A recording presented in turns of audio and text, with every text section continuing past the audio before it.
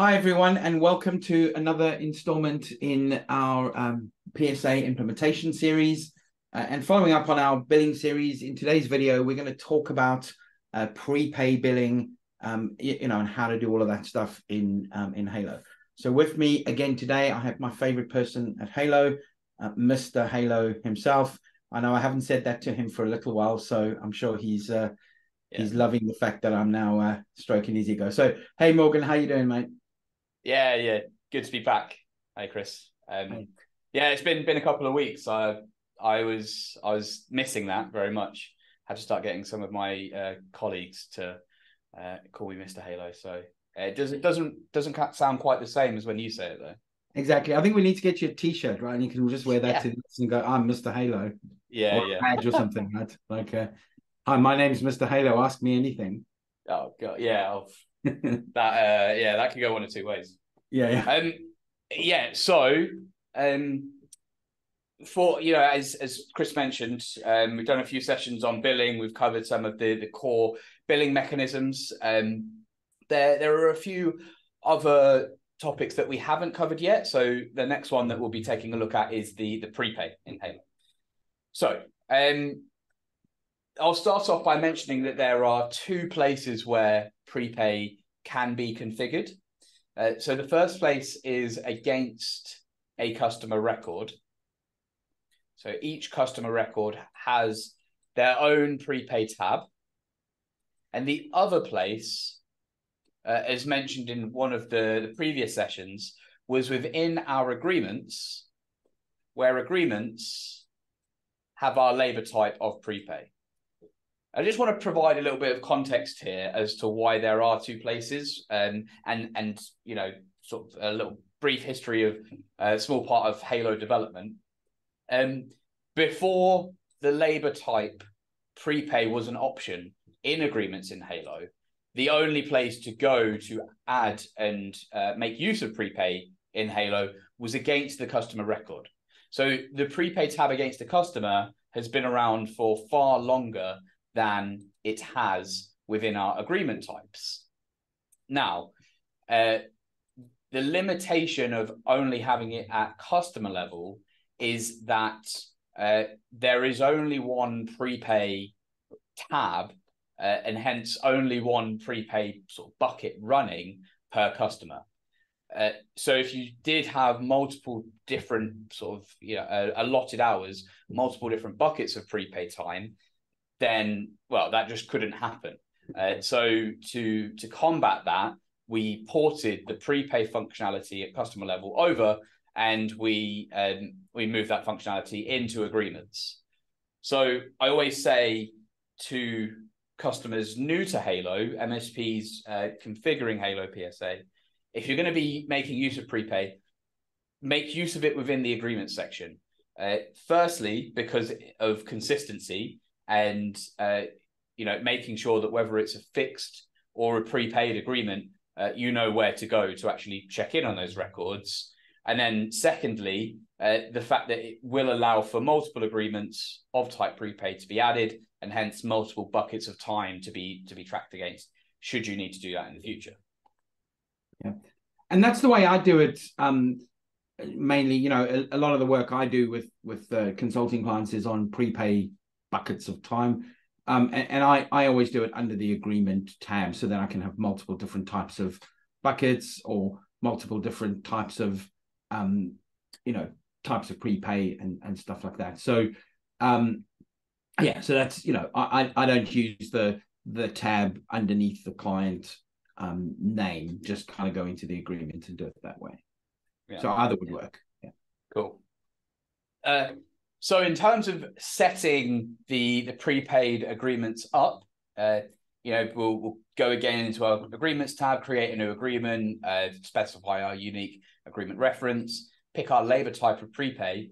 Notice how when I change this from fixed to prepay, our hours per period will disappear. Again, I just want to reiterate a point that I mentioned a few sessions ago. The fixed agreements I like to think of as sort of a use it or lose it type agreement. You have an allotted number of hours or unlimited, but let's say you have an allotted number of hours each month. If the customer doesn't use those hours, then that will get reset the following month or the following period. Now, when we're making use of our prepay agreements, we don't have quite the same concepts, and so we don't have the hours per period in here. Instead, what we find is upon saving our agreement,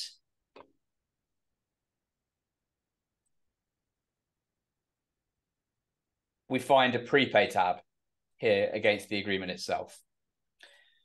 Now, it's pretty much the same options that we have in here as what we had at customer level. Again, sort of reiterating the fact that we effectively copy and pasted the code at customer level and put it into our agreements.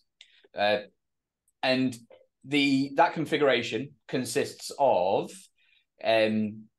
firstly, our prepay balance. So how much has been added, throughout all of time, how much has been used, how much has expired, and hence what is remaining. Yep. Below that, we have our billing, where we're specifying that the invoice lines that would be generated from prepay records, what is the linked item that those lines equate to? And this is more applicable to our accounting integrations, to make sure that when the invoice goes over to something like QuickBooks, it goes over with the correct item code or the correct GL code, stuff like that. And then below here as well, we have an option to say that when we are automatically topping up prepay, or when we're automatically adding prepay records, don't create an invoice for that. This might be merged into the services of the agreement's recurring invoices, for example. You might not necessarily want to have these invoices generated each month, but you might actually want the time to be topping up. Yeah. And the topping up of that time is based in the recurring prepay section, where in here we have our date of next payment, date of next prepay record to be added. We have our X number of months after the prepay time has been added, after which that time would expire. So it might be that 8 hours are added each month. Those 8 hours will actually be valid for 2 or 3 months, but then after that 3-month period, then the 8 hours will become expired and won't be able to be used. The amount is the amount that the customer would be paying, and the hours is the number of hours they're getting for that time. The recurring period, again, very similar to our recurring invoices. This is how frequently these prepay records will be added into Halo. And then our minimum and automatic deductions, which will reduce prepay time based on that period, based on that recurring period as well. Now, as prepay is being added over time and expiring over time, our prepay records table will be getting updated accordingly. And we'll see here we can actually add manual prepay records in as well. Again, allowing us to specify a number of hours, an amount that was paid for those hours, a date from which they're effective, an invoiced date, denoting that the customer has already paid for these hours. Yep. An invoice number, if applicable, an expiration date for the prepay time. So it might be that this is valid until the end of the year, and then a note as well if we need. And of course, you could leave that invoiced date blank if you wanted to go then and send that £1,500 in, as create an invoice for that. If you left that invoiced date blank, then it'll just push that through to billing and create an invoice. Yeah. And so notice how after manually adding that prepay record in here, our total is 12. We haven't used any of those hours, and so our balance is also 12.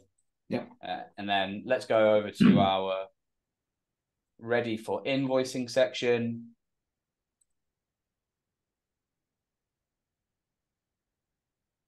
Where we've got our 1,500 for those 12 hours that I just added in. Cool, let's generate this invoice. I'm not actually sure what we've got the description set as here, so let's have a look at that.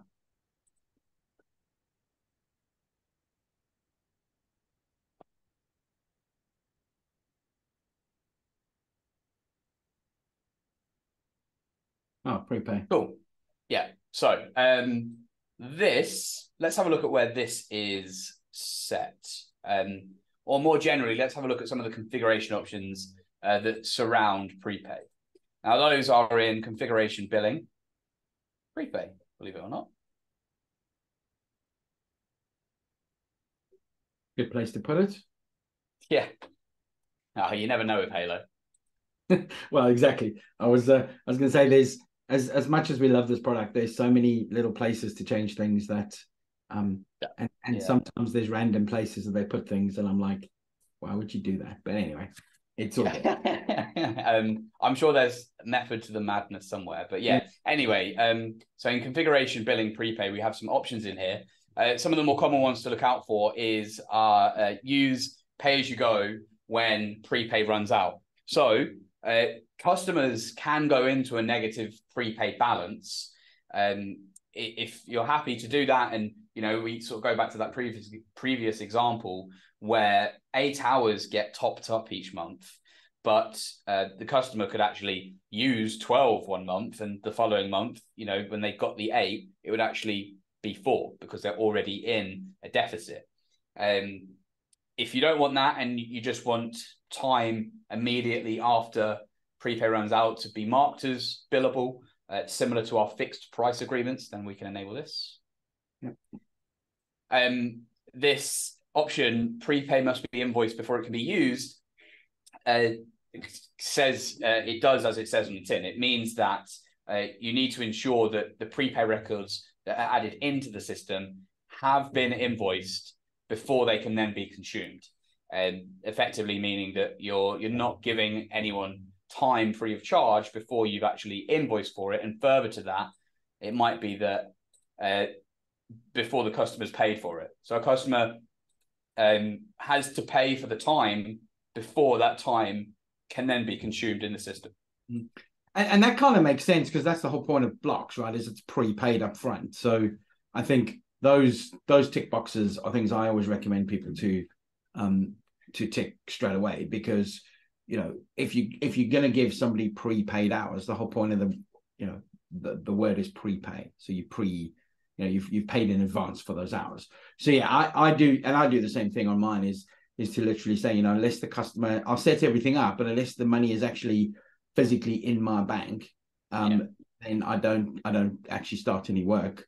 So so those are great options to have if you were doing that kind of thing. For sure. And then also down here we see our invoice line description. So this is where that invoice line description has come from, where we're making use of the dollar prepay short date and prepay hours variables, but of course this can be amended as you need. Cool. Yeah, I think that's prepay in a nutshell. Just bear in mind, again, it's important to have watched the previous session on our billing plan combinations to understand how the time that is then added to tickets would be chipped away against the prepaid buckets of time. So, for example, we would want to make sure that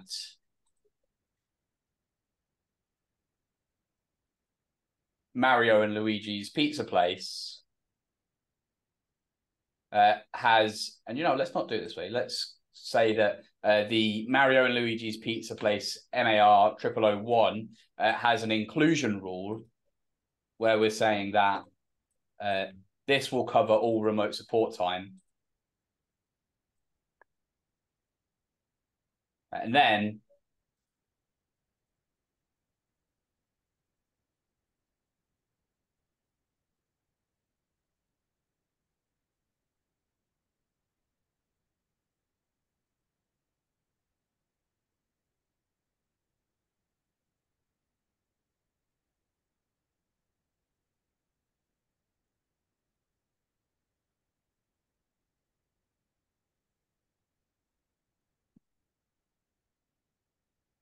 we'll see. Well, okay, so let's have a look here. So then we've seen that this has gone to agreement with ID 12, which is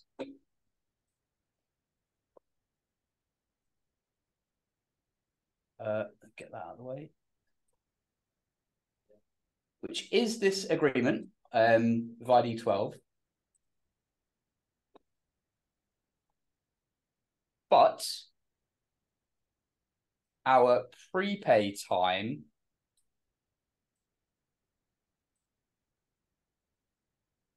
looks like it's been removed. Let's look at that. So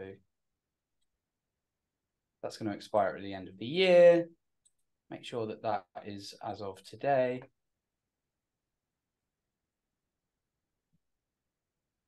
It's because you ticked those boxes, I think, saying that it needs to be invoiced before it can be used. Oh, yeah, nice. Yeah, so exactly. You'd had those boxes ticked, so that's why it's not allowing you to do it.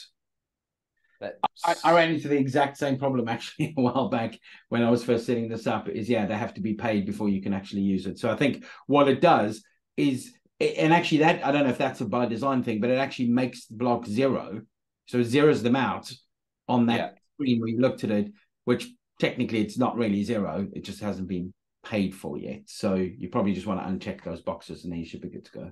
That's it. Yeah, I think it should just be that one because we have actually invoiced it.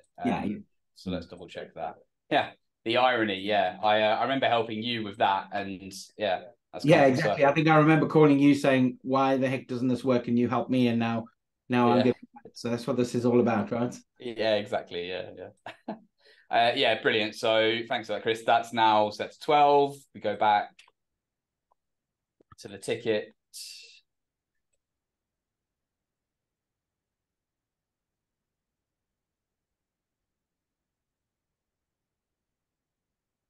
Recalculate our billing, and now that's going to go against those prepay hours, and that should also be reflected on the prepay tab for the customer's agreement.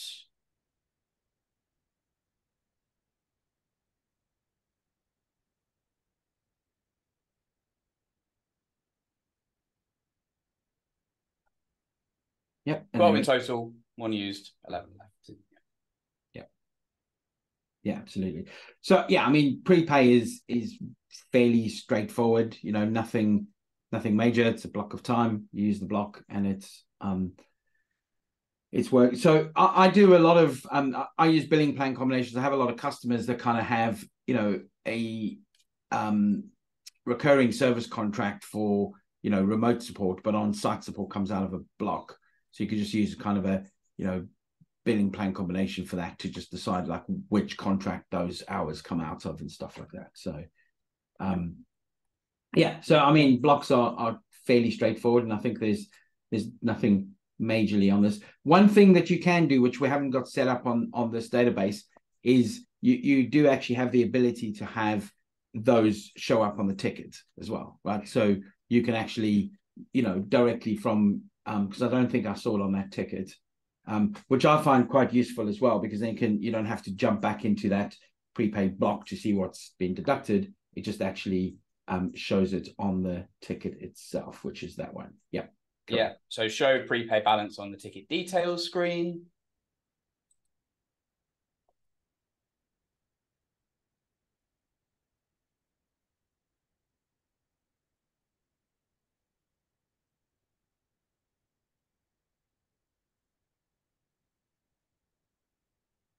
Yeah. And then we've got our prepay balance down here on the right-hand side. Yeah. And that's sometimes I think a lot easier to do, because then your engineers, your technicians, agents, whatever we call them, have the ability to kind of see that straight away. So always make sure you check that box. So I think that's great. That's a really good, very quick rundown of billing plan, of prepay, how it works, that kind of stuff. So really appreciate it again, Morgan, and appreciate you jumping on the call with me and going through this. So thank you very much, and we look forward to seeing you guys on the next video. Always a pleasure. Thanks, Chris. Yes.